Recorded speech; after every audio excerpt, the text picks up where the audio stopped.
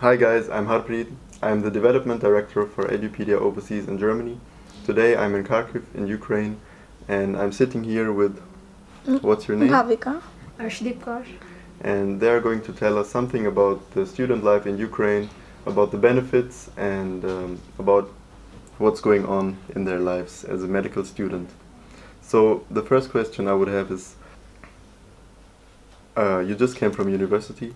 Yeah. What topics did you have today? Today it was with 2 lectures, one of anatomy and one of history of Ukraine, and it was very productive and the day was very good. Okay. And you also had the same class? Same class. Okay. So tell me, where are you from India? Which city or which district? I'm from Rajasthan. I'm from Gurdaspur, Punjab. Okay. And how did you come to Ukraine, or how did you come to Ukraine? Yeah, as we know that there are very less seats and a lot of competition in India. So without wasting my year in India, I selected Ukraine, and fortunately I came in the best part of Ukraine, that is Kharkiv. I want to study MBBS, so I have not got the seat, so I consult EPO for my next MBBS course, and they said me that you will go to Kharkiv, which is the best, where the best university is. That is, now I'm studying the best university, so I am happy to being here. Okay, great. And did everything work out well with Dr. KPS Sandhu, or were there any problems in the whole process of coming to Ukraine? Actually, not at all. No problems arrived there. And Sandhu sir is very helpful for us. And he's a part of our, he became a part of our family, a type of family. And he is very friendly with us. So it's very easy to. No, there is no problem. EP always help us where we need, where we have any doubt, they clear all that. Okay.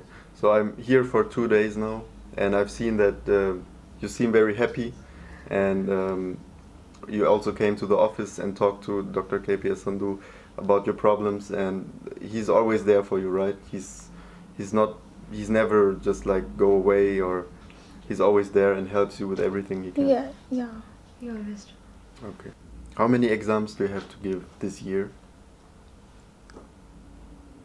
There is one conclusion test of MedBio at the ending of the semester 2nd, and some continuous exams are going on in the university as a part of modules and all. After the ending of semester there is lab exams, so 3 exams we are having at the last. Okay. And are there any facilities where you can study? Is there a library, or do you just study at home? Yeah, library is there. I think in university 2 libraries are there in different buildings, and the libraries are very full of modern equipments. Infrastructure is very nice, so it's very easy to study there. It's very good. Okay. I have one last question for you. How long did the whole process of coming to Ukraine and consulting with Dr. KPS Sandhu take?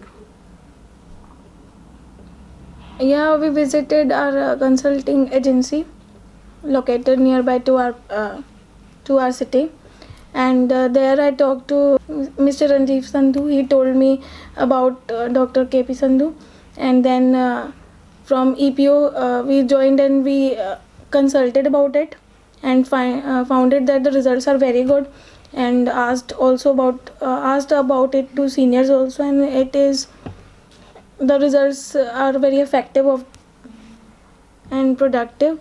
So it almost took about 20 days, and then finally we got visa to Kharkiv and we visited here.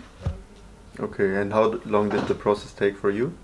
It's like I have applied from from my test, actually, because I am not sure that I am getting seat or not. So I have applied in June, and in June I get my offer letter, and after that there is some side problem, because of that we are late, but just little bit late, but it take less time to come here, and I have just less days. Okay. Like and comment if you find this video informative. Make sure to hit the subscribe button to get more updates from EduPedia Overseas.